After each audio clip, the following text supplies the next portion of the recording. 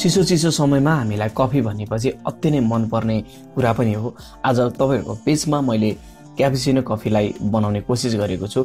अति नै सजिलो बन्ने सिम्पल स्टेपहरु र स्पेशली भन्दाखेरि चाहिँ मिक्सर जारमा यसलाई फोम तयार गरेर बनाउँदाखेरिको क्यापुचिनोको स्वाद बेग्लै मज्जाको बन्ने गर्छ। आज यही रेसिपी शेयर गर्न खोजिरहेको छु। मलाई आशा छ तपाईहरुलाई पक्कै पनि यो रेसिपी मन पर्ने नै छ।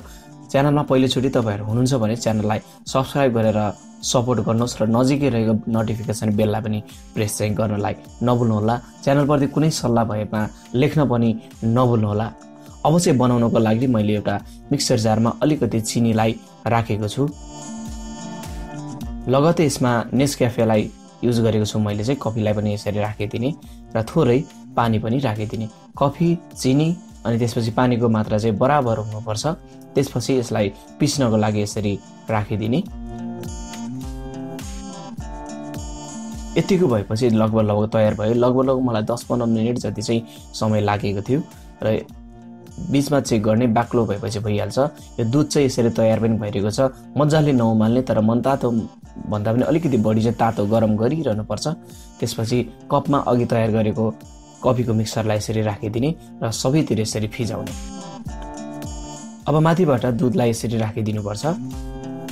सबै दुधलाई यसरी बिस्तारै राख्दै जाने र पुरै नभर्ने र माथिबाट अलिकति बाँकी रहेको जति पनि फर्मवाला कफी थियो त्यसलाई पनि माथिबाट यसरी मिलाएर राख्ने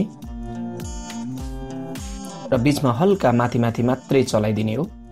त्यसपछि माथिबाट अलिकति गार्निसको लागि कफी पाउडरलाई राखिदिने। यतिको भएपछि लगभग हाम्रो कफी तयार भएको छ। अति नै सिम्पल र सजिलो र मिठो तरिकाको यो कफी क्यापुचिनो तयार पनि भएको छ। आजको यो क्यापुचिनो कफी तपाईहरुलाई कस्तो लाग्यो? यदि तपाईहरुलाई पनि कफी मन पर्छ, त्यसमध्येमा पनि घरमा नै बनाएको कफी यदि तपाईहरुलाई मिठो लाग्छ भने पक्कै पनि आजको रेसिपी तपाईहरुलाई बेस्ट पनि हुन सक्छ। आजको रेसिपी तपाईहरुलाई कस्तो लाग्यो? यदि मन पर्यो भने भिडियोलाई लाइक, शेयर, च्यानललाई सब्स्क्राइब गर्नु भएको छैन भने सब्स्क्राइब पनि गरिदिनुस्। पक्कै पनि अर्को भिडियो म तपाईहरुको बीचमा म लिएर आउने नै छु। यसपालि चाहिँ कफी बनाएर मिठोसँगै चिसोमा खाँदै गर्नु होला। अर्को भिडियोमा फेरि पनि हाम्रो भेट हुनेछ। तबसम्मको लागि तपाईहरुले च्यानलमा रहिरहनु होला अनि कस्तो लाग्यो लेख्नलाई नभुल्नुहोला। नमस्ते।